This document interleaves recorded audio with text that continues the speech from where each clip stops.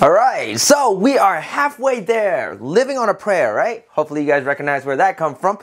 For today's video, we're gonna do problem 21 to 25. That puts us at the halfway mark of all the problem in the practice CBEST exam. So let's look at this really quickly. Now, just as I'm going through more and more problems, there's gotta be a reason why they have to be as precise as possible in the wording of the problem that doesn't have anything to do with the structure of the problem itself. I have no idea why. So it just ends up being more writing for me. So let's look at this problem really quickly, and hopefully you guys can at least tell what topic this problem is covering, right? A sporting goods store is offering a 10% discount on inline skates that normally cost $110.99. How much will the inline skate, see, like you don't need to repeat yourself.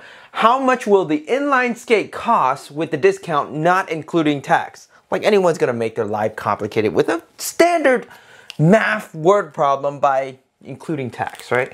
All right, so how do we just solve this problem? Is fairly simple, right? We have this original cost, which is $110.99, and then we have our 10% off. Now there's two ways, well, many ways to go about it. One way is just to figure out 10% and then subtract it. So you would just do 110.99 times 10%, right? So times 0.1, or just 10% in decimal form, right? And then you would get your number and then blah, blah, blah, right? And then after that, you get your number and then you subtract it, which is fine.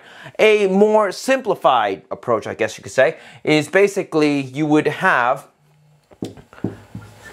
110.99 times 0.9. And the reason for that, and this is probably a more common way of approaching it when you're first learning about percentages, because this is basically saying that out of the original price, which is $110.99, right, you only want 90% of it, right? Because you're taking off 10%. So that's just a step ahead, right? You can definitely go with the, let's figure out 10% and then subtract it from the original basically price, which is in essence getting 90% of it. So we can just go with this one. So all we have to do is just 110.99 times 0.9, and then you start carrying out the multiplication, right? The only thing that I can see potentially going wrong if you're not using a calculator or anything is just the fact that the decimal might be off. Make sure you count the decimals in the end of the multiplication to get it in the correct decimal place. So let's look at this really quickly. That's going to be 1, 8, and then what is that? That's going to be 9, 8, and then that's going to be, well, 0. And you bring 8, and then you have your 9, 9. I'm doing it very slowly. And then, of course, you have your 0, 0, 0, 0, all whatever. Right? And then you have 3 decimal places. Boom. So it's about that much. Okay? So there it is. 99.89. And you can ignore the 0.001. But other than that, this would be the total price, right, with the discount not including tax. So hopefully this is a fairly simple problem. I just wanted to point out different ways of approaching this particular percentage problem, because either of them is correct, right? You can take it step by step with this one and then subtract, or you can just go nosedive into it with finding the exact percentage left over that you're looking for. Okay, so there it is. This is our problem 21. Let's move on to 22. And with this problem, another marker dies. That's what you would get with all word problems. At the beginning of a class, half the students in the class go to the library. Later in the period, half the remaining students go to the computer lab. If there are 8 students remaining in the class, how many students were originally in the class? Now, this is one of those where you can end up making your life a lot easier just by going backwards, right? Working through this problem in a reverse order, right? You can definitely find the equation and then, solve for x and then figure out what it is and hopefully it equals 8, but why go through the trouble when you already know the end result is that there's 8 students remaining, okay? That's one of the key information. And prior to the 8 students remaining, guess what? That was half of the remaining students that went into the computer lab. And prior to that, I was half the number of students in the lab who went to the library. So from there, you just go backwards and backwards again, and then basically you have your answer. So if 8 is remaining, and that was because half of them, right, already went to the computer lab, well, all we have to do is, given our list of potential answer, let me write down the entire, I think it was like 12, 16, 24, 32 and I think, I don't know, 40 or something. I think those were the choices.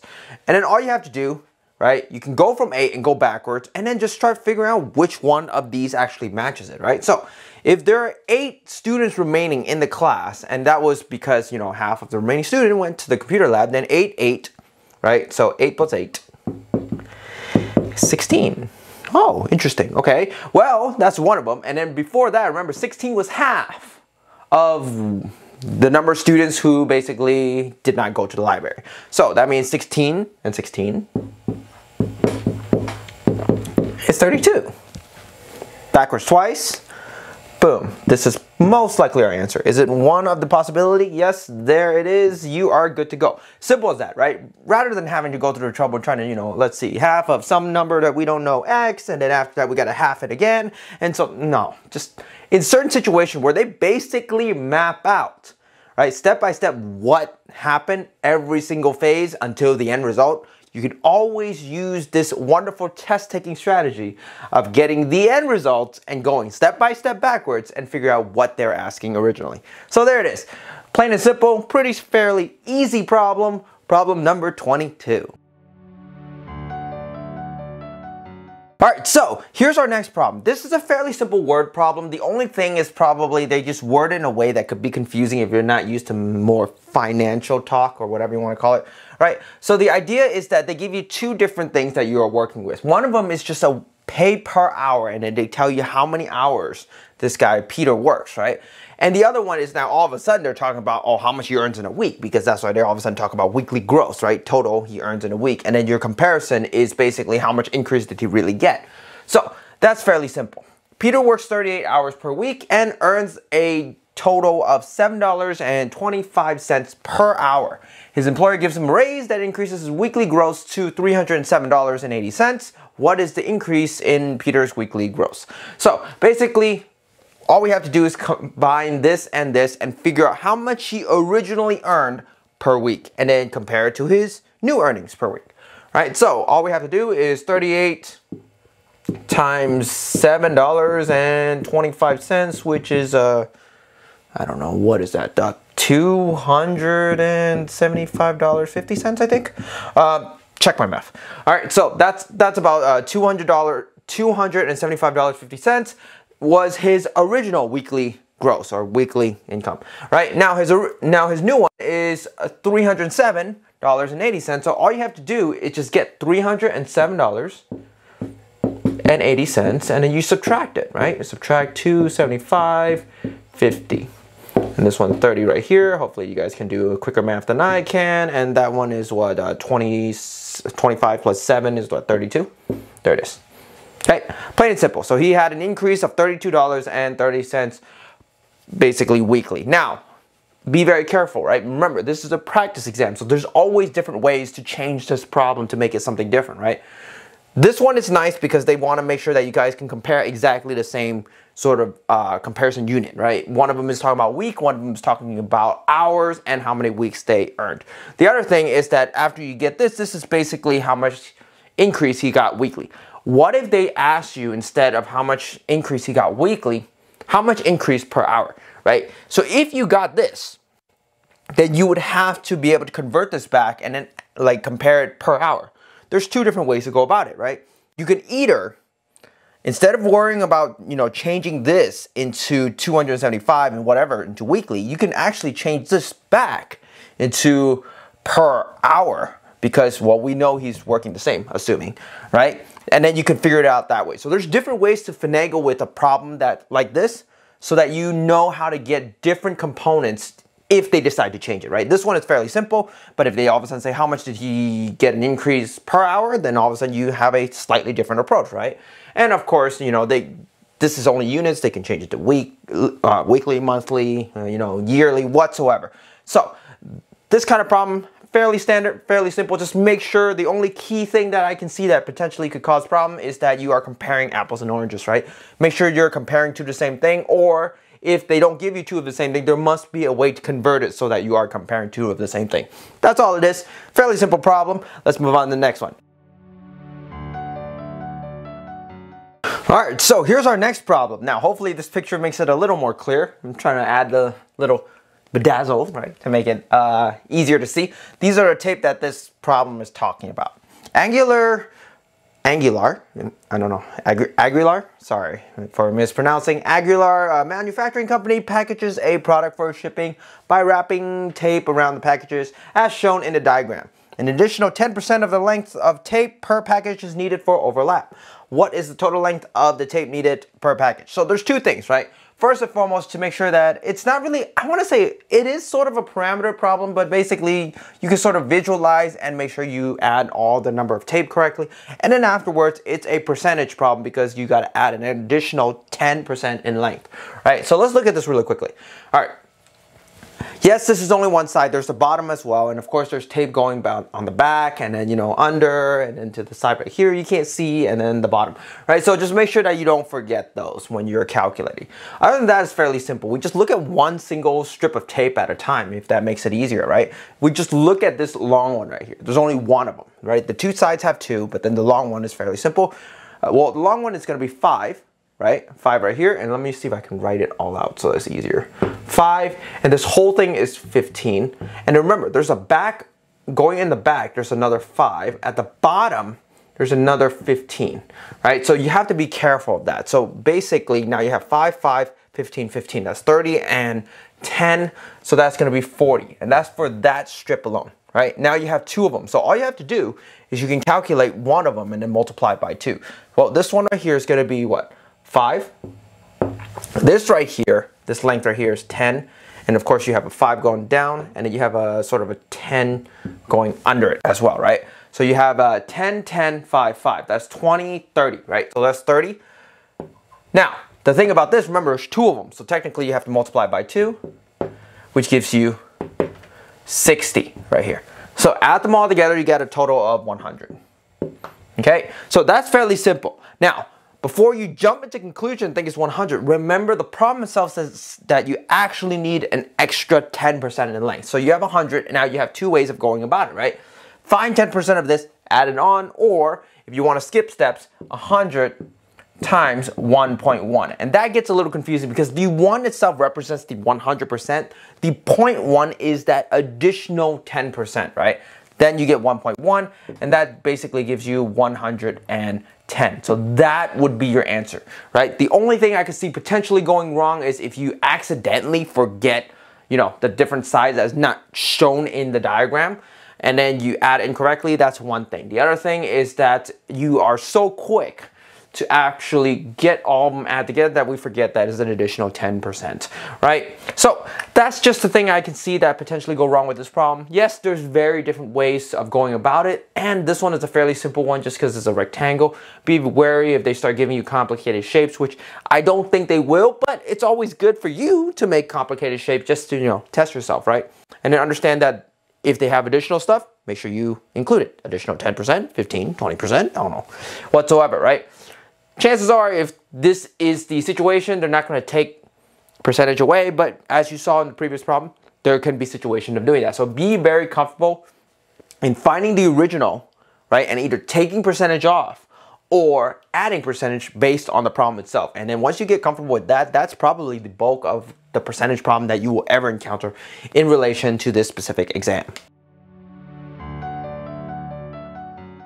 All right, our final problem for today is a fairly simple problem. You have a sign, which, you know, we rarely pay attention to it nowadays, right? But basically, usually we have these signs that tell us how far away we are from either a specific city, specific exit, so on and so forth when you're driving, right? So Arturo, I'm terrible with this. Arturo is driving at the speed of 50 miles per hour. At 2 o'clock, he sees this following sign. Usually when you see that sign, that's basically where you are pinpointed, right? And then how far away these things are. You have Applebee's 11 miles, Bellevue 41 miles, and Canaan 62 miles, and Denton 98 miles, right? Arturo continues at the same speed. At 2:30, how far is he from Canaan, right? So basically, it's just gathering information, understanding the problem, and then basically doing simple subtraction. Because at this current point, right, at 2 o'clock, he sees this sign. That's how far away he is at compared to each and every one of these destinations, right? So at 2:30, that means he's driven another half an hour, right? So what do we know? We know the speed is 50 miles per hour. And since he's going half of it, right, half an hour, instead of at the full 50 miles, he's basically going half of that, right, 25 miles. So that's how much he traveled.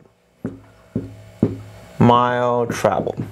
Okay, so that's the key, right? Just be very careful of how much time passed, because guess what? If it's an hour, if it's 3 o'clock, then yes, he's driven 50 miles. If it's half of that, then he's driven basically, well, half of it, 25 miles. And of course, there are potential where maybe he's driven 15 minutes, 45 minutes. That's probably the more common ones that they would choose, right? Or just 10 minutes, 20 minutes, right? There's so many ways to change this problem. The key is just how long was he driving? And that determines the total distance he's actually covered since seeing this sign. Well, if we know, at least for this particular problem, he only went half. So that's 25 miles traveled. Now, how far away would he be from Canaan? Right, so, well, originally, at 2 o'clock, he's 62 miles away. So he traveled another 25 miles. So all you have to do is a simple subtraction problem. 62 minus 25. What's that? That's 40, 37. There it is, right? 37 miles away. And that's plain and simple, right? So once again, this is a fairly simple problem. Just gather the appropriate information and then figure out what it's asking, right? And again, the key thing to practice is change the time. The time itself will determine the different distance, and with that different distance, of course, you can also change the distance as well. But I mean, that's minor subtraction, right? The key is understanding the whole rate of travel, right? Rate of speed, or whatever you want to call it, speed per mile per hour, and then you can change it to kilometers if you really want to, so on and so forth. But that's the whole point of this particular problem.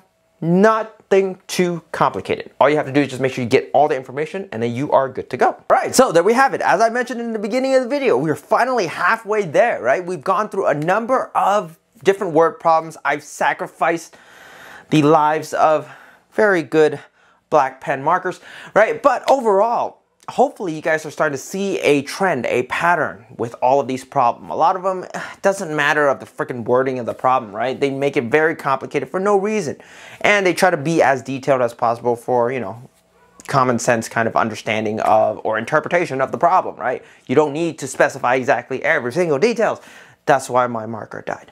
All right, anyways, that's just my little rant. Hopefully you guys see there's different structures, and once again, it's not just to give you guys the answer, it is to provide you guys a foundation of taking problem like this, changing it up so that you can truly grasp the topic. Because once you can grasp the subject, the topic, right, that they expect in regards to this exam, you will blow it out of the waters. So, thank you for watching. If you haven't already, please like, comment, and subscribe. And since we're halfway there, just another 25 problem, and you will never have to see these kind of CBEST word problem again. And guess what? I'll be happy if you're not, because only so many pens should be sacrificed for something like this. All right, thank you for watching. I will see you in the next video.